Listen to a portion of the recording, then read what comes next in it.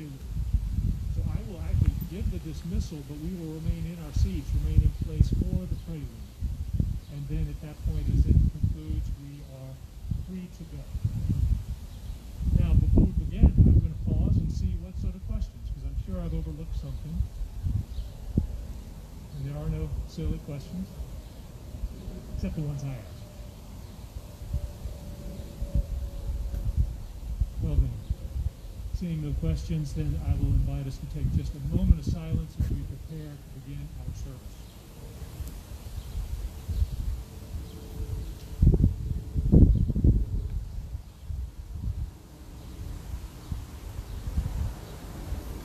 Please stand as you are able.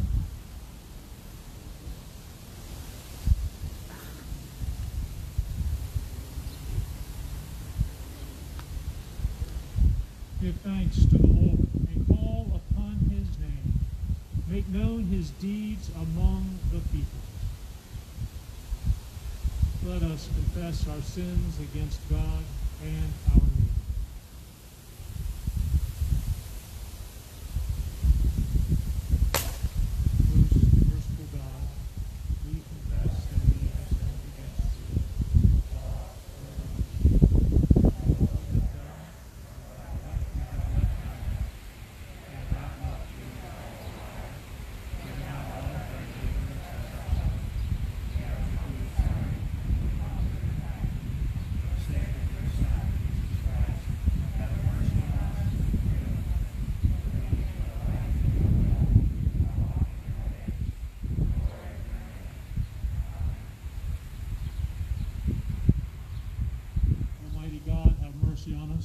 Forgive us all our sins through our Lord Jesus Christ.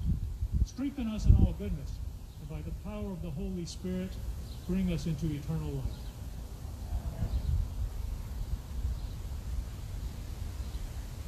Lord, open our lips. Pray to the Father, and to the Son.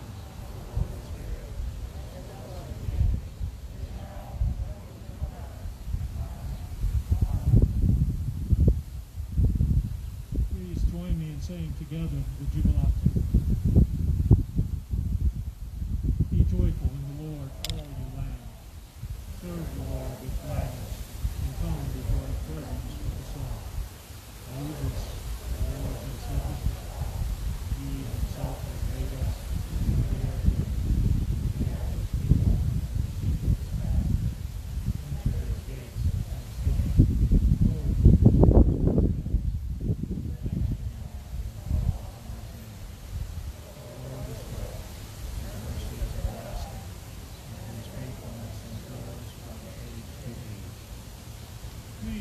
Seated.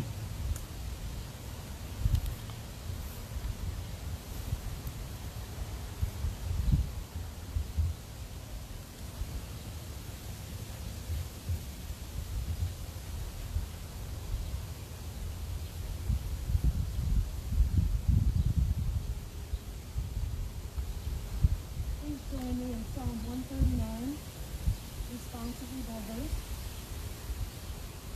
Lord, you have searched me out and known me.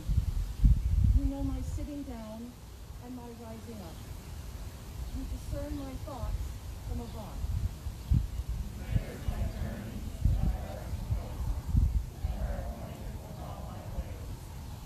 Indeed, there is not a word on my lips, but you, O Lord, know it altogether.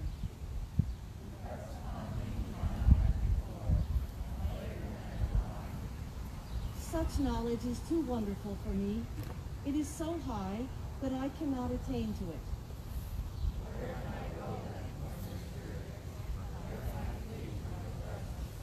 If I climb up to heaven, you are there.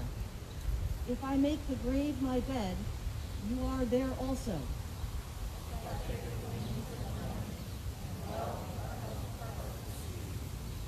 Even there your hand will lead me, and your right hand hold me fast.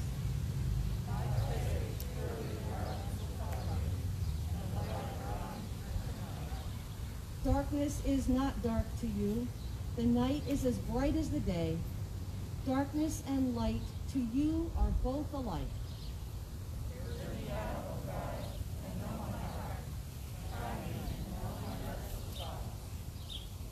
well whether there be any wickedness in me, and lead me in the way that is everlasting.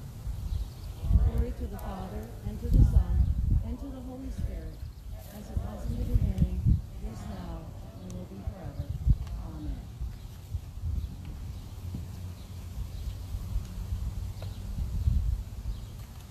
The first lesson is from Genesis, chapter 28, verses 10 to 19. Jacob left Beersheba and went toward Haran. He came to a certain place and stayed there for the night, because the sun had set. Taking one of the stones of the place, he put it under his head and lay down in that place. And he dreamed that there was a ladder set up on the earth, the top of it reaching to heaven, and the angels of God were ascending and descending on it. And the Lord stood beside him and said, I am the Lord, the God of Abraham, your father, and the God of Isaac. The land on which you lie I will give to you and to your offspring, and your offspring shall be like the dust of the earth. And you shall spread abroad to the west, and to the east, and to the north, and to the south, and all the families of the earth shall be blessed in you and in your offspring. Know that I am with you and will keep you wherever you go, and will bring you back to this land. For I will not leave you until I have done what I promised you. Then Jacob woke from his sleep and said, Surely the Lord is in this place, and I did not know it. And he was afraid and said, How awesome is this place! This is none other than the house of God, and this is the gate of heaven. So Jacob rose early in the morning, and he took the stone that he had put under his head and set it up for a pillar and poured oil on the top of it. He called that place Bethel, the word of the Lord.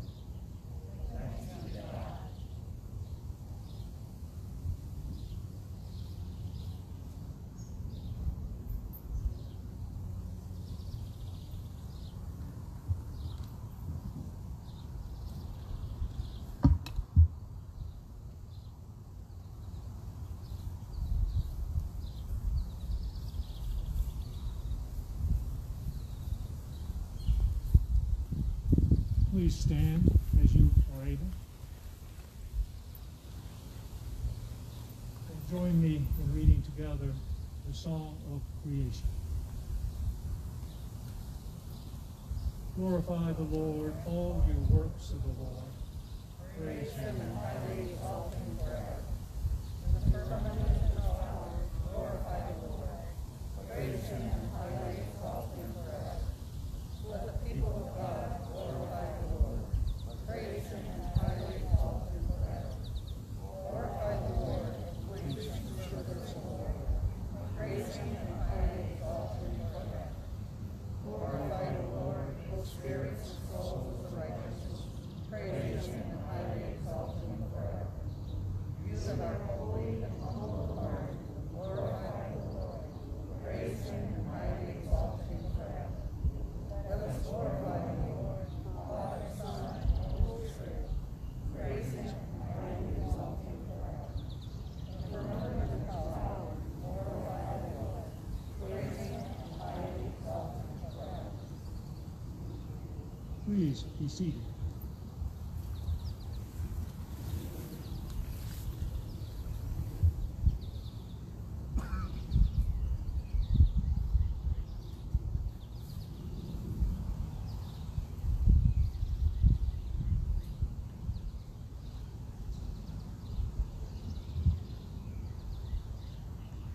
The second lesson is from Romans chapter 8, verses 12 to 25.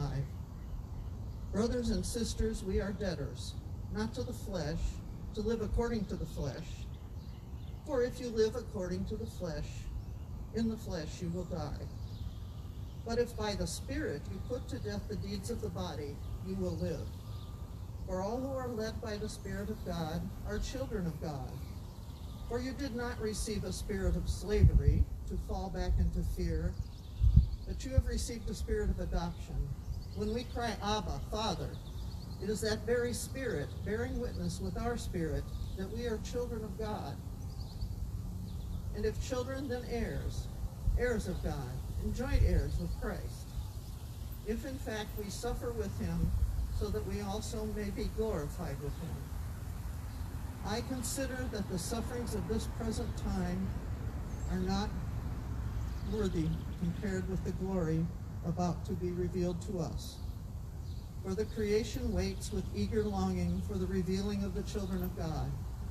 For the creation was subjected to futility, not of its own will, but by the will of the one who subjected it, in hope that the creation itself will be set free from his bondage to decay, and will obtain the freedom of the glory of the children of God. We know that the whole creation has been groaning in labor pains until now. And not only the creation, but we ourselves, who have the first fruits of the Spirit, groan inwardly while we wait for adoption, the redemption of our bodies. For in hope we were saved. Now hope that is seen is not hope, for who hopes for what is seen? But if we hope for what we do not see, we wait for it with patience. The word of the Lord.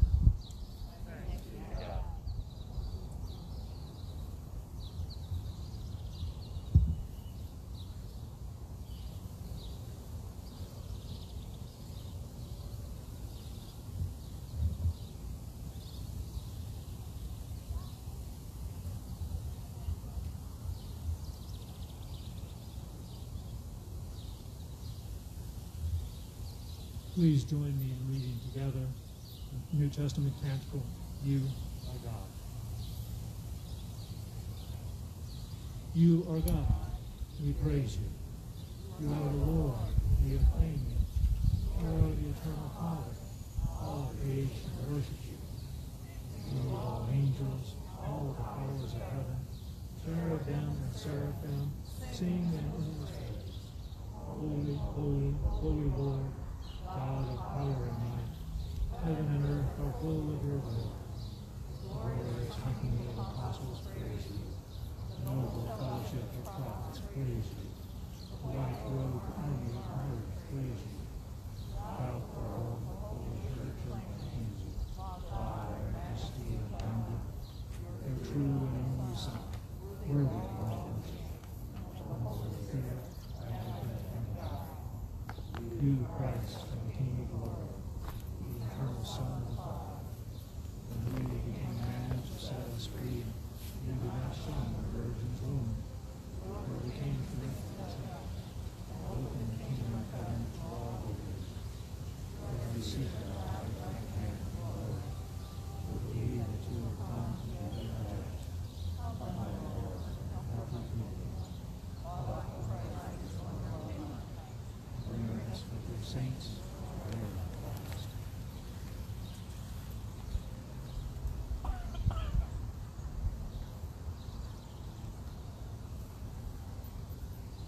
A reading from the Gospel according to Matthew. Jesus put before the crowd another parable. The kingdom of heaven may be compared to someone who sowed good seed in his field. But while everybody was asleep, an enemy came and sowed weeds among the wheat, and then went away. So when the plants came up and bore grain, then the weeds appeared as well. And the slaves of the householder came and said to him, Master, did you not sow good seed in your field? Where then did these weeds come from? He answered, An enemy has done this. The slave said to him, Then do you want us to go and gather them?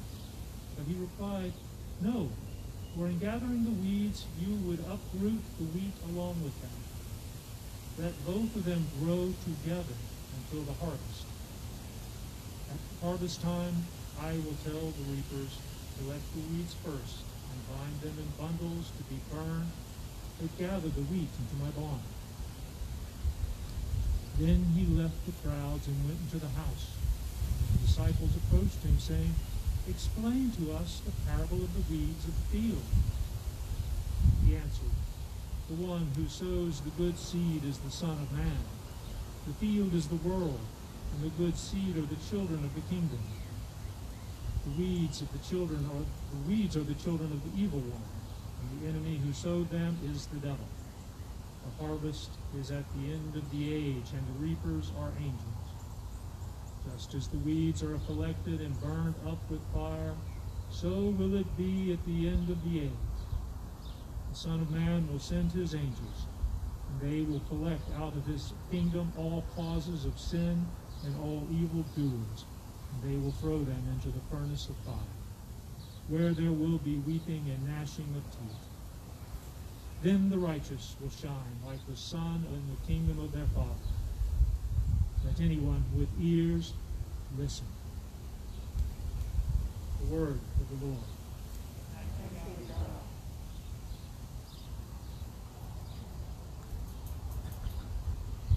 I speak to you in the name of the Father, the Son, and the Holy Spirit.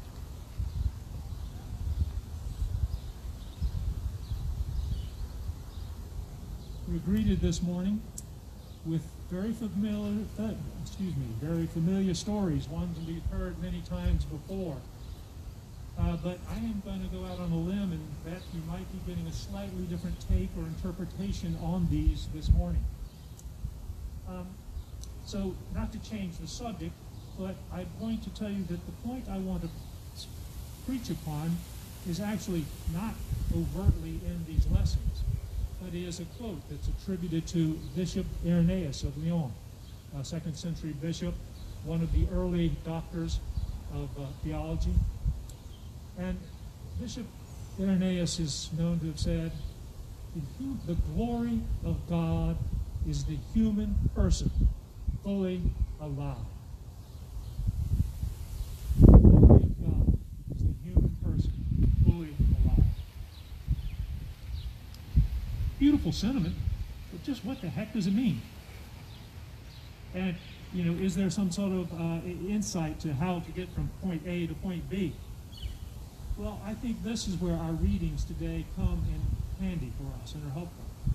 And they began with the psalm, with the acknowledgement that whether we are conscious of it or not, God is involved in each and every one of our lives.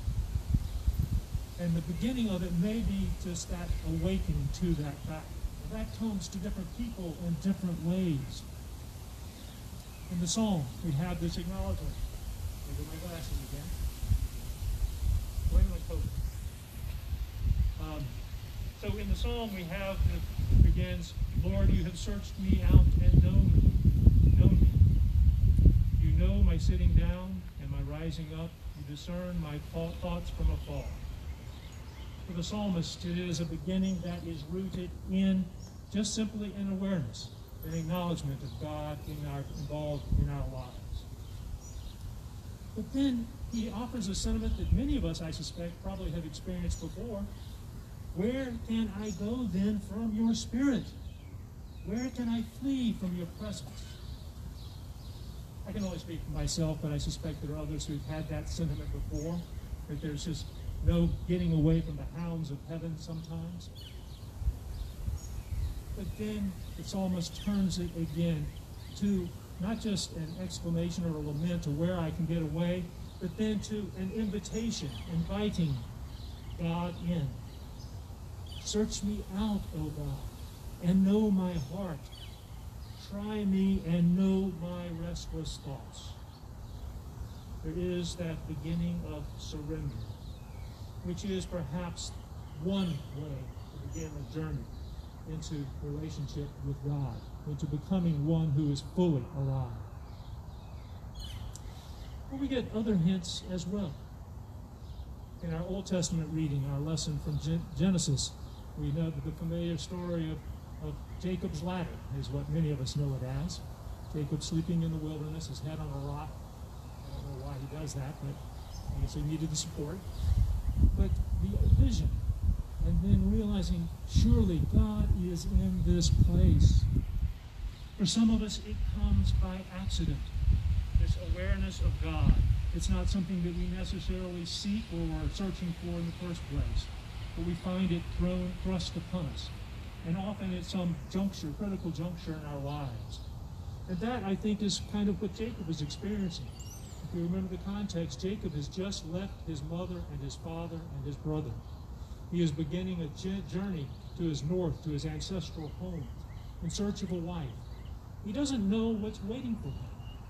And he's combining two of the great stressors in life that we all have encountered, or many of us have encountered at some point. That is a move, a relocation from a familiar place to a strange place, and a marriage. These are natural stress points in our lives. And so perhaps it was in his state of sort of uncertainty or insecurity about what he was up to that brought him to this realization, or awakened his consciousness to recognize that God is surely in that place. Well, Jacob, this will happen again to Jacob. There's also the famous story of Jacob wrestling with God. Happens 10 chapters later. And again, it's one of these where Jacob's facing a huge stressor. He's hoping to be reconciled to his brother Esau. And the night before, he's sleeping in the wilderness and has, again, a very vivid physical dream. Again, God asserts God's self in his life amidst his anxiety and fear. But perhaps we have never had that experience. For those of us of a more contemporary society and a more contemporary church, our experience perhaps has been more conventional. Infant baptism, baptized as a young child, a decision made by our parents and thrust upon us by some zealous clergy person. And we just take it for what it is. And we don't necessarily recognize or realize that that is, until perhaps later in life, that is a very close encounter with God. That is our first, the planting of the seed of the Holy Spirit indwelling within us. And as Paul alludes to in his letter to the Romans, I love the reference to, and I'm paraphrasing here, the whole world is groaning in anticipation. This idea that the Holy Spirit has been planted within us and we are now in the midst of labor, trying to give birth to this creature within ourselves, an awakening and a claiming of God in our presence and in our bodies. So then, where does that leave us when we come to the gospel? Well, the gospel, I think we make too much of it in the sense that we try to get too fancy, too sophisticated. I think it's quite frankly is a very straightforward analogy, metaphor. That those who have encountered God, with whom God dwells, that seed has been implanted, and God is there. That is the wheat. And hopefully some of it's going to grow and be fruitful and yield 100-fold, 60-fold, and even 30-fold. But there is also right next to it the weeds. Those things that aggravate us, those things that torment us, that just drive us crazy, that we would just love to eradicate and remove.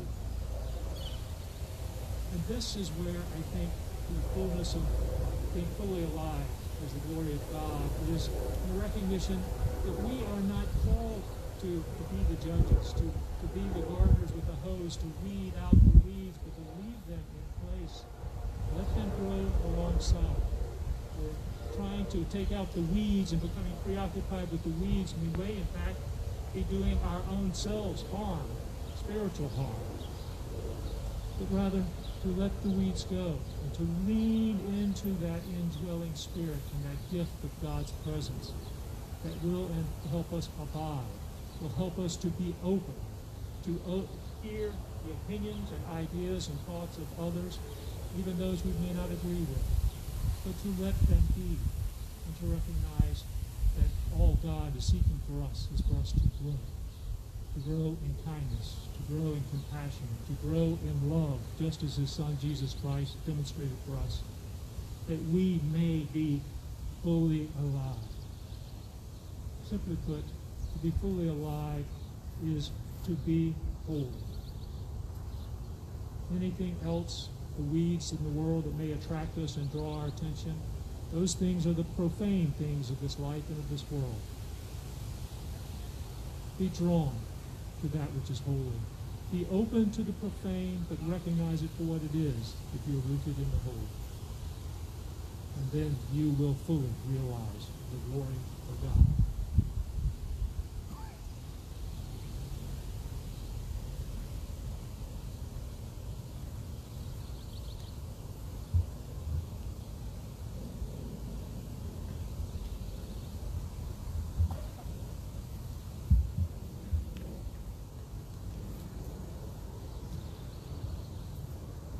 Please join me in saying the Apostles' Creed. I believe in God, the Father, the Almighty, creator of heaven and earth. I believe in Jesus Christ, his only Son, our Lord.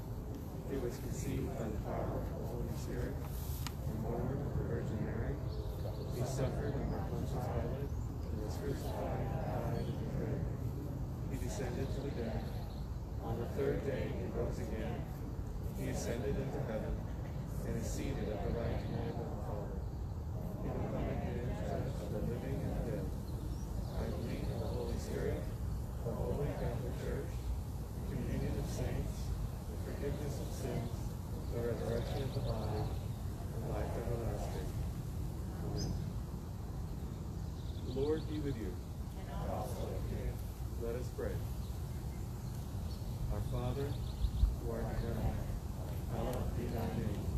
Thy kingdom come, thy will be done, on earth as it is in heaven. Give us this day our daily bread, and forgive us our trespasses, as we forgive those who trespass against us. And lead us not into temptation, but deliver us from evil. For thine is the kingdom, the power, and the glory, forever and ever. Amen.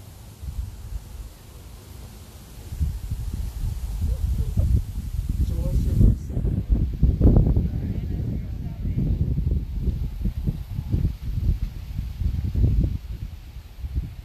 Clothe your ministers with righteousness. Let your people stand with joy. Give peace, O Lord, in all the world. All in you and we live in safety. Lord, keep this nation under your care. Guide us in the way of justice and truth. Let your way be known upon the earth. Your saving help among all nations. Let not the needy, O Lord, be forgotten. Nor the hope of the poor be taken away. Create in us clean hearts, O God. Sustain us with your Holy Spirit. Call out to the day. Almighty God, the fountain of all wisdom, you know our necessities before we ask, and our ignorance in asking. Have compassion on our weakness, and mercifully give us those things which we are unworthy we dare not. And for our blindness we cannot ask. Through the worthiness of your Son, Jesus Christ, our Lord, who lives and reigns with you and the Holy Spirit, one God, now and forever. Amen.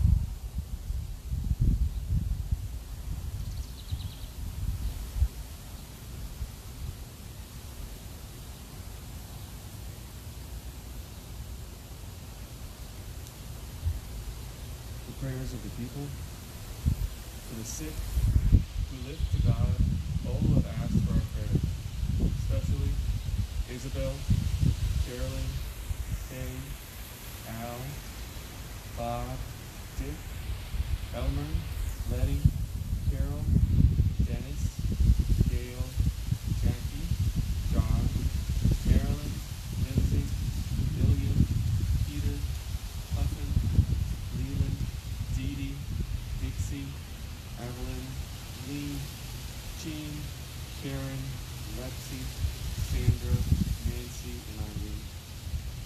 For those in harm's way, we lift to God those in harm's way, especially Michael, Ian, John, Scott, Russell, and all essential workers. In thanksgiving, we thank you, Lord, for all the blessings of his life. For those who have died, we pray for all who have died, especially Sherman Holland III and Ethel of Nikki, those who are dying and those who mourn.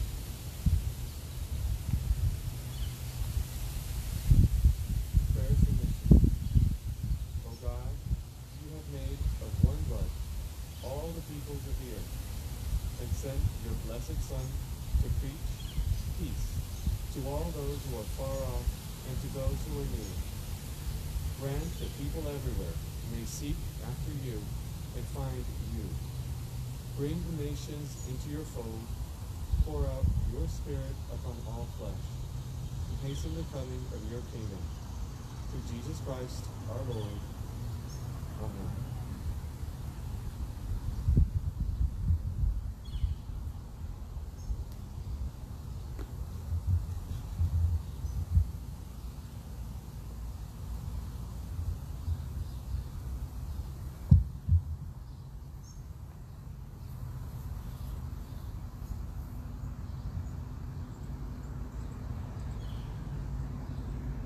Standing as we are able, please join me in the general thanksgiving.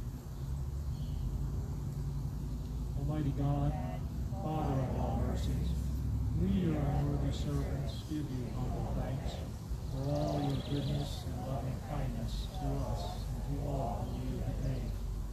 We bless you for our creation, preservation, and all the blessings of this life, but above all for your immeasurable love and the redemption of the world by our Lord Jesus Christ, the means of grace and for the hope of glory.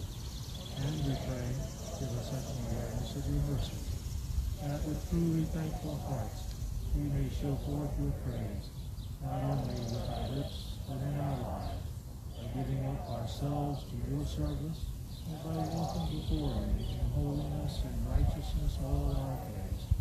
Through Jesus Christ our Lord, to whom with you and the Holy Spirit be honor and glory throughout all ages. Amen. Let us bless the Lord. Thanks be to God. Glory to God, whose power working in us can do infinitely more than we can ask or imagine. Glory to him from generation to generation in the church and in Christ Jesus forever and ever. Now, please be seated to enjoy the postscript.